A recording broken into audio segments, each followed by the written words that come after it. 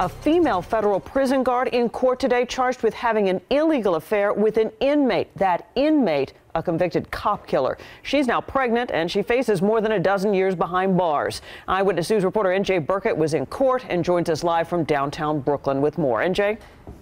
In a federal court downtown Brooklyn where Nancy Gonzalez has just been released on bond. This was the scene here about 15 minutes ago. I want to show you the videotape.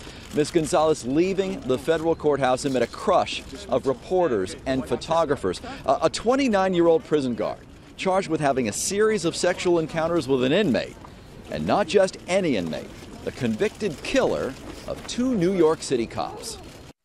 Ronell Wilson was arrested in 2003 for murdering 2 New York City detectives in cold blood on Staten Island and is serving a life sentence in the Metropolitan Detention Center in Brooklyn, where Nancy Gonzalez worked the 4 to midnight shift.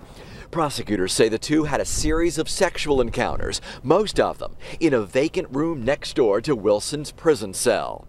The alleged relationship went on for more than 4 months, and investigators believe she is now 8 months pregnant with Wilson's child.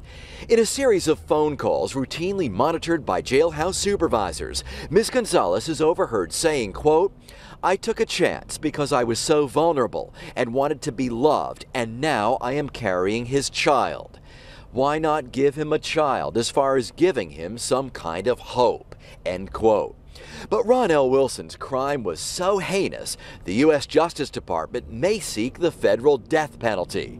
He climbed into the back of an unmarked car and shot 2 undercover detectives, James Nemerin and Rodney Andrews, point blank in the head. In one of her phone calls, Nancy Gonzalez seemed to struggle with her conscience. "How am I going to explain this to this little boy? Mommy was in the military. Mommy was a CO. Mommy got wrapped up with a person who took lives. So how do you explain that?" End quote.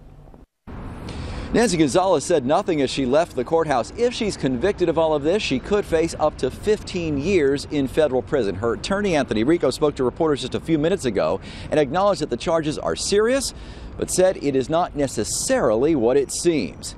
Tonight in downtown Brooklyn, NJ Burkett, Channel 7 Eyewitness News.